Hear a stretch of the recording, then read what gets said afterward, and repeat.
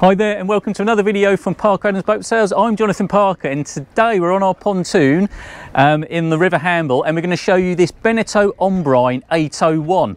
Now this is a 2003 model and this is actually designed with Beneteau with a yacht in mind. So it's a very special type of boat. This was made in the same era as say the Leader 805, the Sea Rays, the Dorals, all the sports boats you'd think of. But this actually has a classic look, it has a yacht look to it. So if you're coming from a yacht to a motorboat, this is the perfect boat for you. You still have that familiarity that you would have with your yacht. So just follow me round and we'll show you all the benefits it has to offer. Now, first of all, you can see this lovely wood teak finish to the top decks. It really gives you a very yacht-like feel. And it had the stainless steel fittings, large cleats, much larger than you'd normally see on the sports boats. And also it has a brilliant walk round. And even like the way the coach roof looks like it's a yacht. It's just trying almost to be very yacht-like in its appearance. And the hull, it's a lovely blue hull on here. This is actually a wrap. It's been added by the owners and it really gives it a really nice modern feel, and it's actually a really lovely colour, and they've even gone to the trouble of putting the Ombrine 801 logo in the wrap as well. Really nice touch. But it's also got an extended platform which is laid to teak, which makes access very easy as well. As you can see, it's just a simple step on. And you've also got fender holders which pop up so you don't trip over them, so you can just simply pop them up and then pop them down for your fenders to go in. And then you can see this sweeps around and then into the cockpit entrance. Now the cockpit entrance is quite a unique styling. It's quite unusual to see this sort of styling on a sports boat because you've got a very interesting curved plywood helm seat, which is a really nice feature, which then matches onto the tabletop, which again is formed plywood. And then you've got your teak decking which continues through the cockpit area, and you've got a lovely sweep of curved seating as well. The table itself does fold over and then it becomes a smaller table when you can change position of that, and also has a grab rail for when you're out at sea.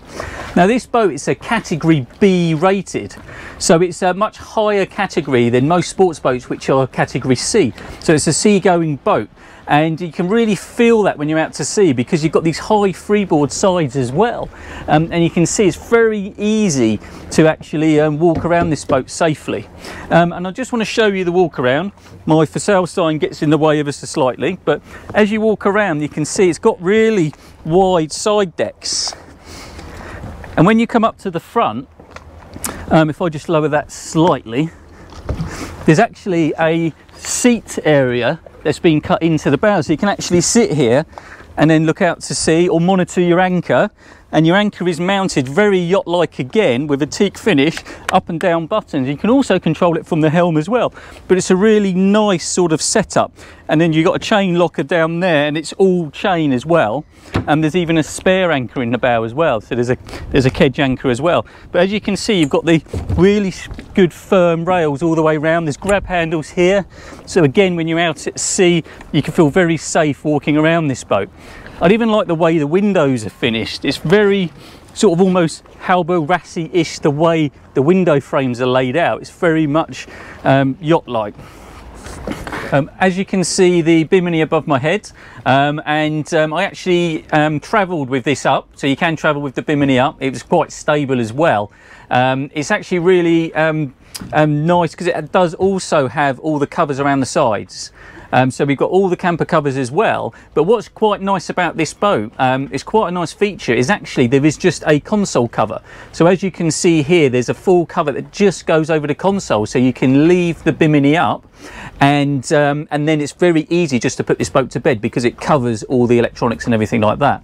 That's also a really nice feature just for quick of use. If you wanted to in the winter, you can put all the camper covers round. You can also take the frame completely off, and then it allows you to be a completely open boat. There's enough room for 4 adults around the table, and each seat has storage underneath. So as you can see, there's storage under each one, and it continues all the way round. So all this seating underneath is storage. If you want to know more storage, there's storage also under the helm seat. So if you come backwards, there's a nice locker there for for putting extra things in as well.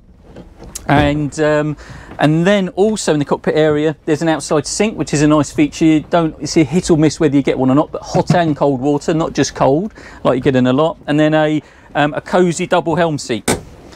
And the helm is quite nicely laid out. It's got a nice plotter, and the plotter's actually got AIS as well, believe it or not. So there's an AIS receiver.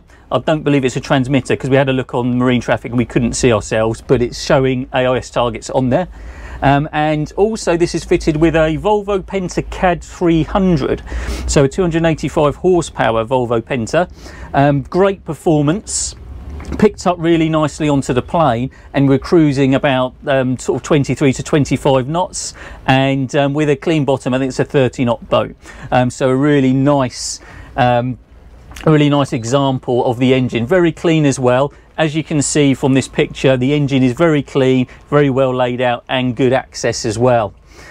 Also though, quite unusually, the Volvo Penta has a digitalised system as well. So this will actually show you all the engine management systems. So even things like turbo pressure, oil pressures, temperatures, but also fuel economy. There's a fuel meter on it as well, so it'll actually tell you the fuel economy on this boat. And at the moment, it's averaging about 33 litres an hour. So that's how much fuel this boat is using on average at the moment. So actually, it's a very economical boat. But with the CAD 300, you get your electronic controls. So rather than old mechanical controls, you get a nice modern feel of electronic controls. And this is on a stern drive as well, so you get the option of lifting the stern drive up and down, as well as it's got Lenco trim tabs as well. So again, when you're out at sea, you've got full control of the systems. Now this also is fitted with a bow thruster. So not only are we single engine on a stern drive, we also have a bow thruster as well, which operates nicely.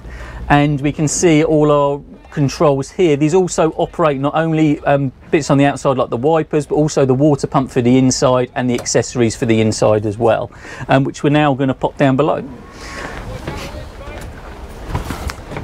So as we go down below, it's very yacht-like, again, the steps, but this is where you really get the feel of a Beneteau yacht, because as you come down, you can round the front table. Then this table can convert into a double as well. The table drops down onto a ledge, and then we've got two infill cushions. But you can really get a feel for how it's laid out like a yacht. Nice fitted and finished cupboard doors with storage behind. There's a nice skylight above. If I lift that up, we can draw some more light in with a blind as well.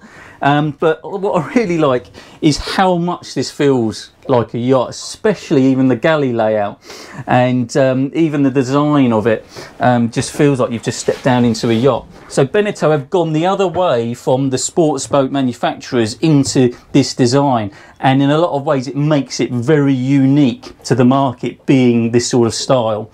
A large fridge as well for a sports boat with freezer compartment above, which is in nice shape. Gas hob, and then we've got a sink as well over there. And again, very yacht-like, we've got a downstairs VHF. There's also a wireless one for upstairs as well, which connects to it. And then we can go through into the heads. And the heads itself, I quite like this finish, this wood handle with the stainless fittings. Manual pump toilet with storage underneath and a cupboard up there, and then it does have a window as well and a mirror. So again, nicely laid out, and there's fairly good headroom in here as well for a small sports boat. As I always like to say, I'm 6 foot and I can just about, I've probably got another ½ inch above my head, so I can use the toilet quite happily. And then as with most sports boats, they have a small aft cabin. Now it was only really the Leader 805 that I knew of that had a separate door to this cabin. Most of them have a curtain or it's open, but the Beneteau Ombrine 801 has this. And if I just show you the door to start with, so a nice finish to the door with stainless steel fitting, and then through into the you can see the nice double seating here, and then through into the aft cabin. Very much a sports boat cabin which you can lay down. It can also be used for storage down here. There is a cupboard at the back as well, which is access to certain points, but there's 2 windows in here as well. So there's one just there and then another one there, which are both open. So you can see that this is very much a sports boat layout, but in a yacht style. So I'll just give you one last sweep around, and then I'll pass you up that way. And as you can see, you can hopefully now you can get a real sort of feel for the Beneteau Ombrine 801, and I really feel this is a great opportunity to get quite a rare boat in great condition as well. Now this is newly imported to the UK. This had spent most of its life in France, but when it was imported the VAT was paid on it, so the VAT has been paid on it very recently indeed. And the new owners have done some work to it as well. They fully serviced the drive leg, including new cone clutch, and it's a very, very nice feeling drive as well. It's a very sturdy boat, very capable boat. So if you're interested in an 8 to 8.5 metre sports boat with great accommodation, a nice traditional feel, but still got all the modern features, then I suppose this is the one for you. So thank you for watching another video from Park Adams Boat Sales, and hope to see you again on the next one. Don't forget to subscribe to our channel. Come and see us at parker-adams.co.uk, but for now we'll see you soon.